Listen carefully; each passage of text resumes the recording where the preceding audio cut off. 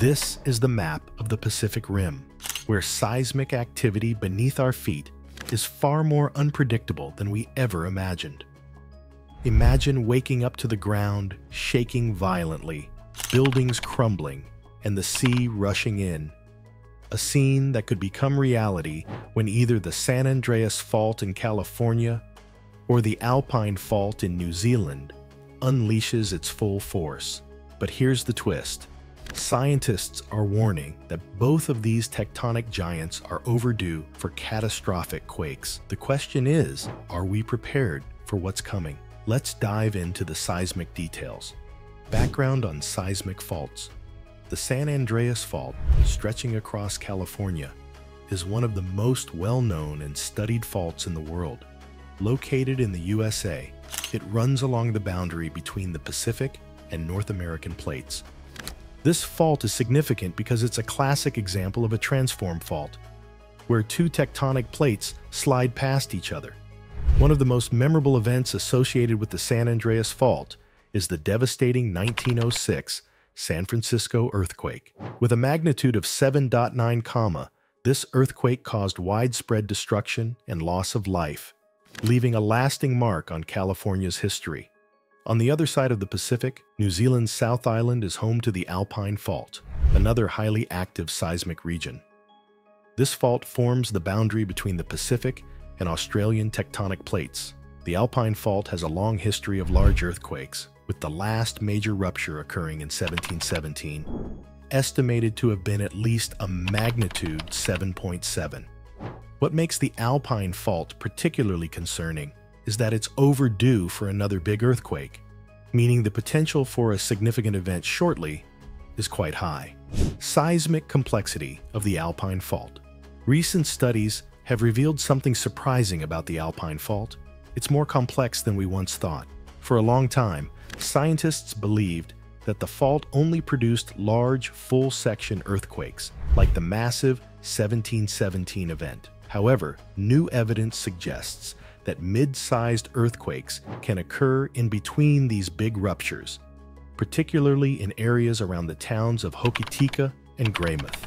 This discovery has challenged the assumption that only large catastrophic events happen along the Alpine Fault. The findings, which come from seismic studies and trenching work, indicate that parts of the fault may experience smaller but still significant earthquakes more frequently than expected. The geological evidence supporting this idea comes from careful paleoseismic work. By digging trenches near the Toroha River and the Staples site, researchers like Robert Langridge and his team have uncovered organic material that helped them date past earthquakes. Using radiocarbon dating, they found evidence of quakes that occurred between 1084 and 1848. With a particularly interesting event happening sometime between 1813 and 1848. These findings suggest that a smaller rupture occurred after the last major earthquake, indicating that the fault is capable of more frequent activity. San Andreas Fault, a parallel.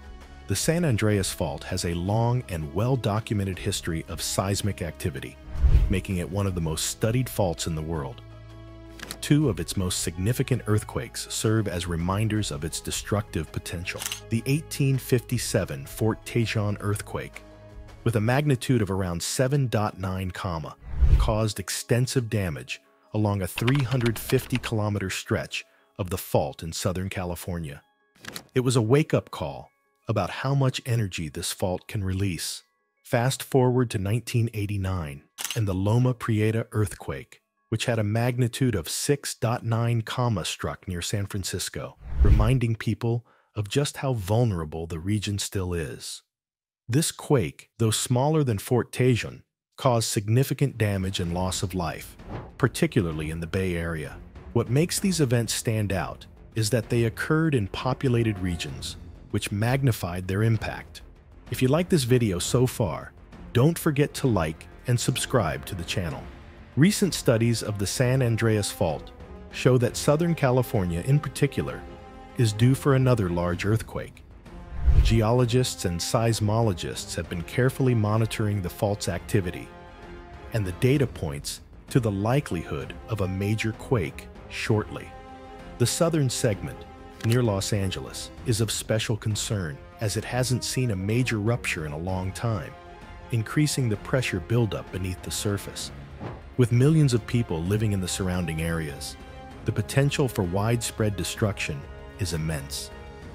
Comparing seismic behavior, the San Andreas Fault and New Zealand's Alpine Fault are quite similar in many ways, but they also have their differences. Both are fast-moving strike-slip faults, which means that the tectonic plates on either side are sliding past each other horizontally. This kind of movement can build up a lot of stress over time, leading to the massive earthquakes both faults are famous for. Since both faults are located near major tectonic boundaries, San Andreas between the Pacific and North American plates, and Alpine between the Pacific and Australian plates, their behavior has some striking parallels. Both faults are capable of generating large, destructive earthquakes, and they do so on a somewhat regular basis. However, there are also some important differences. The geology and landscape around the faults are quite different, which influences how the seismic activity plays out. The San Andreas Fault runs through some of the most densely populated areas in the United States, including Los Angeles and San Francisco.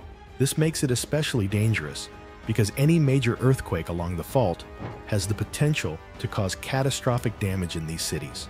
The urban infrastructure and the sheer number of people in the region heighten the risks. On the other hand, the Alpine Fault, while no less dangerous in terms of its seismic power, runs through a more rural part of New Zealand. The South Island is less densely populated, and the towns near the fault, like Hokitika and Greymouth, are relatively small. Impacts of recent discoveries. The recent discoveries about the Alpine Fault have completely changed the way we think about its seismic behavior.